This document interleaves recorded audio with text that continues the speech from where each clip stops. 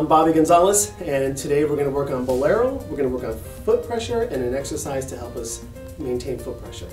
So the first thing we're going to keep in mind is that whichever leg is moving in Bolero has the floor pressure. As I lower my right leg, my left foot has the floor pressure. It doesn't get sloppy. Right has the floor pressure. I shift my weight. This leg now has the floor pressure until I rock. Once I stand on it, the floor pressure goes to the moving foot. Shoots out to the right foot, which is the moving foot, has floor pressure. The left leg now has the floor pressure until I rock step, and then the back leg will have the pressure.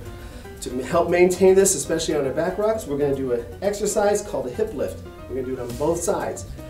You can put your hand on your hip flexor. You're going to draw your leg in. As you draw your leg in, feel like you're lifting that hip till your heels touch. At this point, I'm going to make a decision to rock back and just place my foot down. I'm going to practice this on the other side as well. Hip lift, place. For the ladies, when you do your hip lift, if you want to do a little extra styling, that's optional.